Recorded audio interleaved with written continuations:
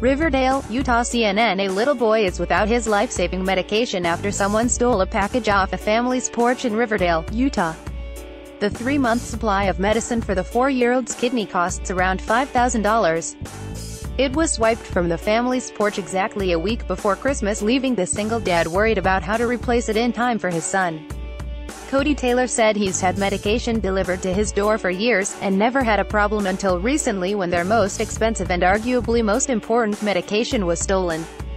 Taylor's son Austin is a little boy with a big heart. "He's my little miracle. He's my hero. Because of everything he's gone through, I can't complain about life," Cody Taylor said. Austin was born with several severe birth defects. Doctors weren't sure he'd survive. They gave him a 25% chance of living 3 months, Cody Taylor said. But now, 4 years later, he's so strong and always fighting, Cody Taylor said. After struggling with stage 5 kidney failure since he was born, Austin received a kidney transplant 2 years ago. "It was a huge relief because we knew he wasn't in kidney failure anymore, and that upped his life expectancy and health by so much," Cody Taylor said. Because of the transplant, Austin takes medicine so his body doesn't reject the kidney. Cody Taylor got a notification this week that a new dose was delivered. "Usually as I get that, I expect to see the boxes as I pull up, but there was nothing there," Cody Taylor said. After looking into it, he realized the package was stolen.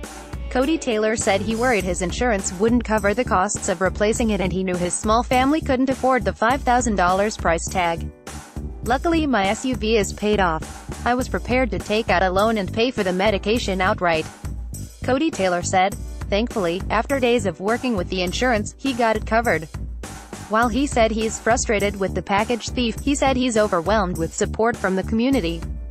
"We have gotten so much love and so much support that I just couldn't believe it," Cody Taylor said. He said he has this message for the person who stole his son's medication. "You don't know who you're hurting by your actions. It could range from ruining someone's Christmas to threatening someone's life. You just never know," Cody Taylor said. A company called The Porch Locker donated a lockbox for Austin's medication to be delivered to Moving Forward.